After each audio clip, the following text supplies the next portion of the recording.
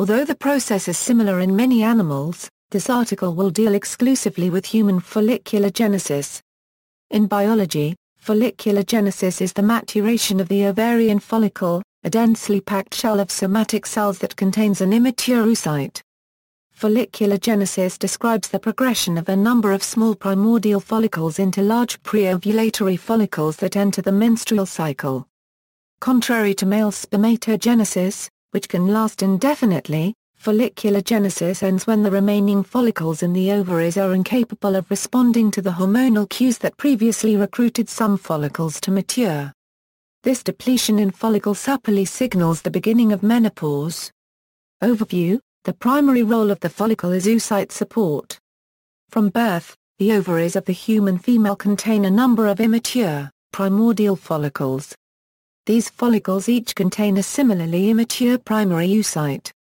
After puberty and commencing with the first menstruation, a clutch of follicles begins folliculogenesis, entering a growth pattern that will end in death or in ovulation. During post-pubescent follicular development, and over the course of roughly a year, primordial follicles that have begun development undergo a series of critical changes in character, both histologically and hormonally. Two-thirds of the way through this process, the follicles have transitioned to tertiary, or antral, follicles. At this stage in development, they become dependent on hormones emanating from the host body, causing a substantial increase in their growth rate. With a little more than 10 days until the end of the period of follicular development, most of the original group of follicles have died. The remaining cohort of follicles enter the menstrual cycle, competing with each other until only one follicle is left. This remaining follicle, the late tertiary or preovulatory follicle, ruptures and discharges the oocyte, ending folliculogenesis. Phases of development: folliculogenesis lasts for approximately 375 days. It coincides with 13 menstrual cycles. The process begins continuously, meaning that at any time the ovary contains follicles in all stages of development, and ends when a mature oocyte departs from the preovulatory follicle in a process called ovulation. The growing follicle passes through the following distinct stages that are defined by certain structural characteristics. In a larger perspective, the whole folliculogenesis, from primordial to preovulatory follicle, belongs to the stage of oocytogenesis of oogenesis. In addition, follicles that have formed an antrum are called antral follicles or Graafian follicles. Definitions differ in where this shift occurs in the staging given above, with some stating that it occurs when entering the secondary stage, and others stating that it occurs when entering the tertiary stage. Until the preovulatory stage, the follicle contains a primary oocyte that is arrested in prophase of meiosis I. During the late preovulatory stage, the oocyte continues meiosis and becomes a secondary oocyte, arrested in metaphase II. Primordial equals, at 18-22 weeks post-conception, the cortex of the female ovary contains its peak number of follicles. These primordial follicles contain immature oocytes surrounded by flat, squamous granulosa cells that are segregated from the oocyte's environment by the basal lamina. They are quiescent, showing little to no biological activity.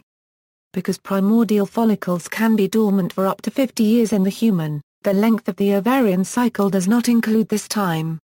The supply of follicles decreases slightly before birth, and to 180,000 by puberty for the average case.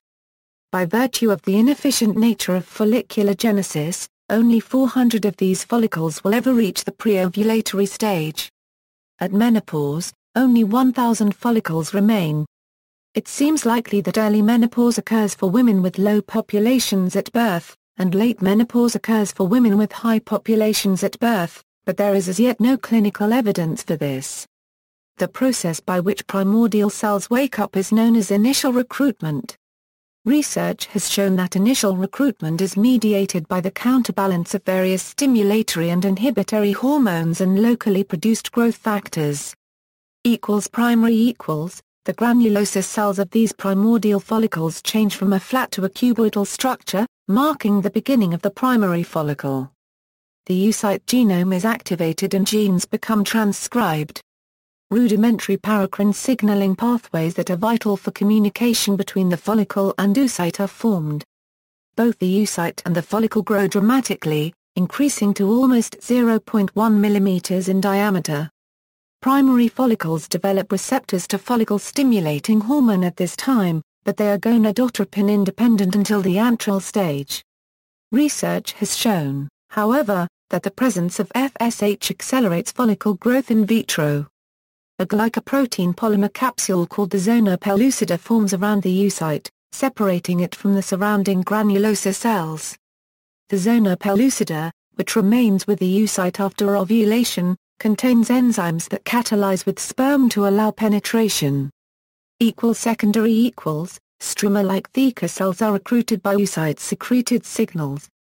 They surround the follicle's outermost layer, the basal lamina, and undergo cytodifferentiation to become the theca externa and theca interna. An intricate network of capillary vessels forms between these two thecal layers and begins to circulate blood to and from the follicle.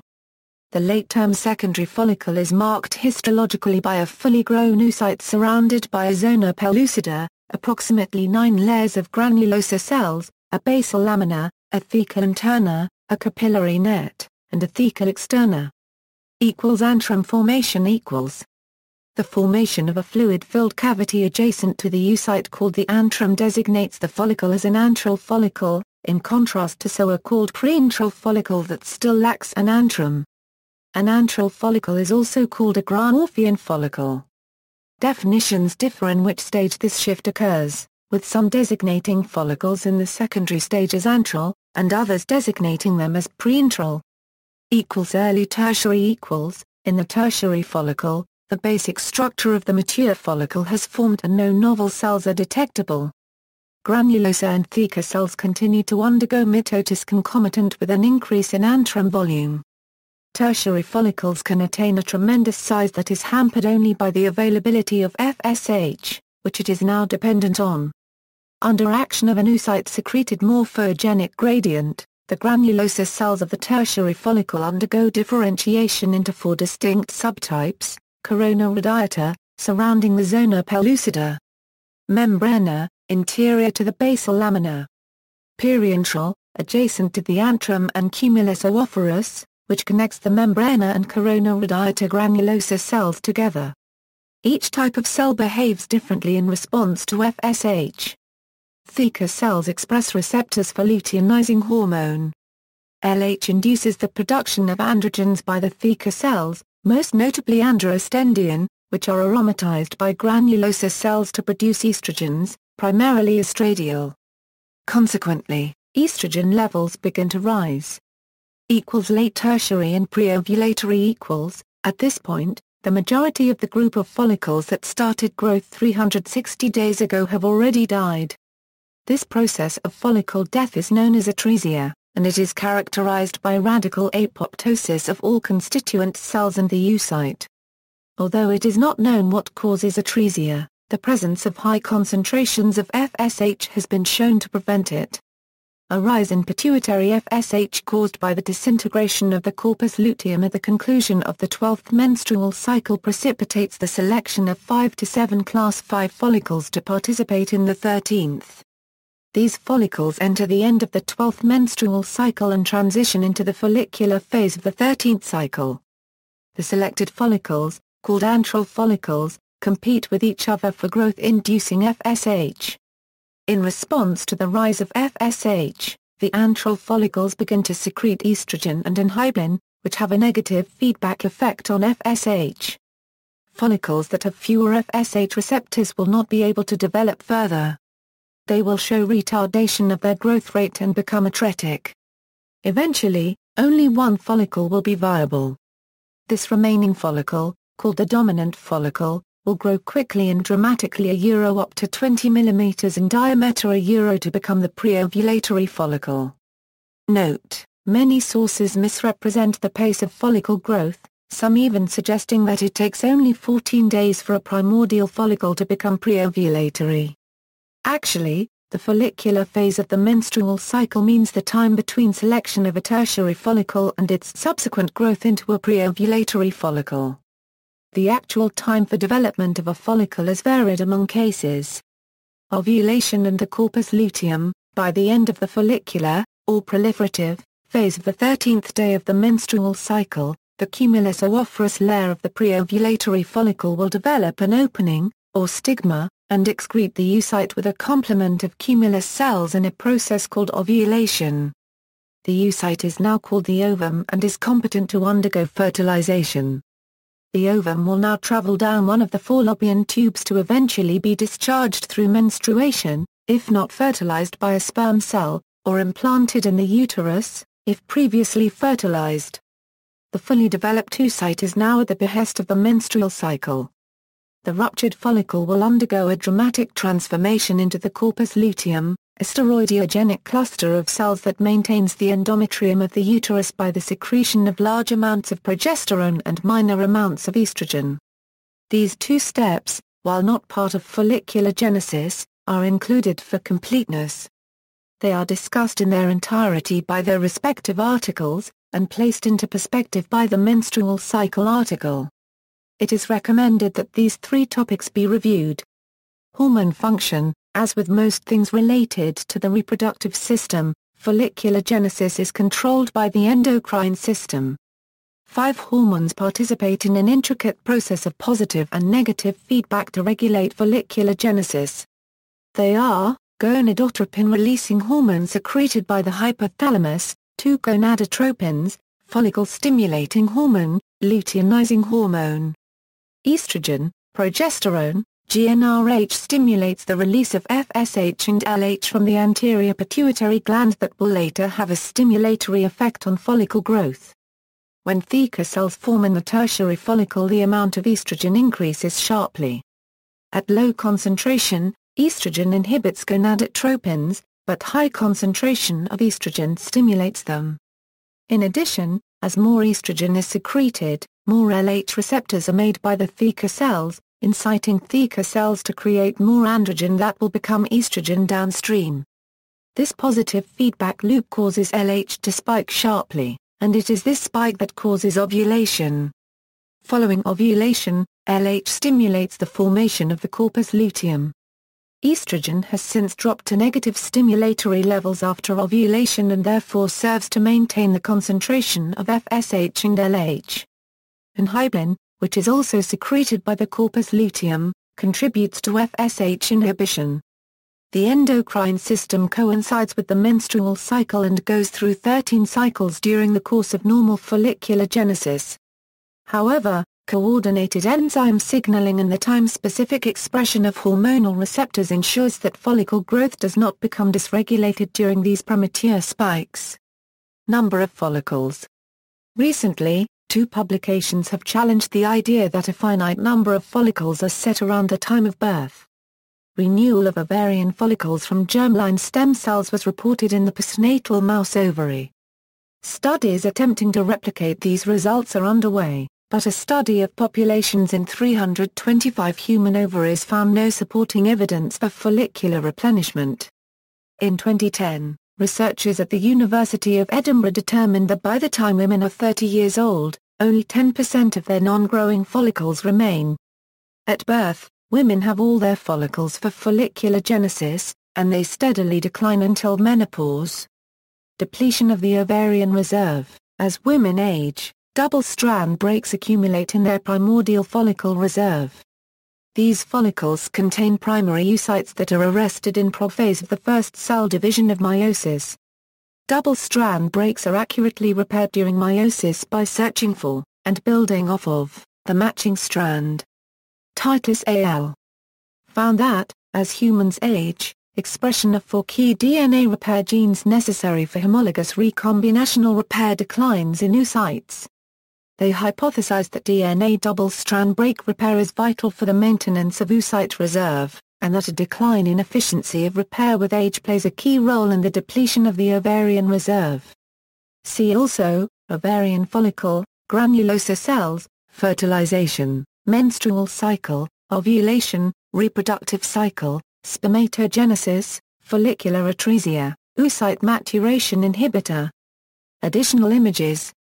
References: AB page 769, Section Formation of the antrum in, Sherwood, Laura Lee Human Physiology, From Cells to System.